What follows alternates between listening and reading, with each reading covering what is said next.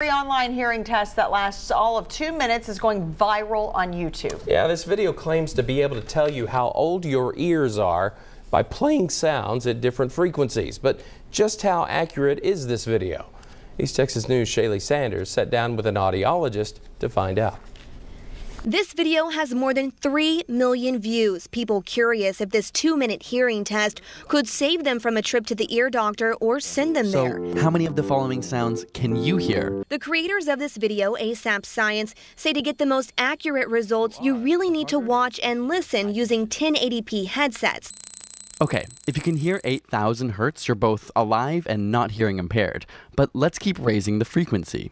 If you are having trouble hearing sounds above 8,000 hertz and you're younger than the average age AsapSCIENCE has listed, should you be worried? We played this video for audiologist Phyllis Trotter to find out, and by the look on her face, we could tell there might be some doubt. The normal audiogram, we test from 250 hertz, and the maximum we go is 8,000. This test starts at 8,000 hertz. So we don't even test in a soundproof room, in a sound booth with headphones, anything above 8,000 hertz, which is not the typical normal everyday sounds that anyone would hear. So is there any truth to this video? Dr. Trotter says if you hang on until the end, the information is factual. In your ear, there are thousands of tiny nerve cells called hair cells.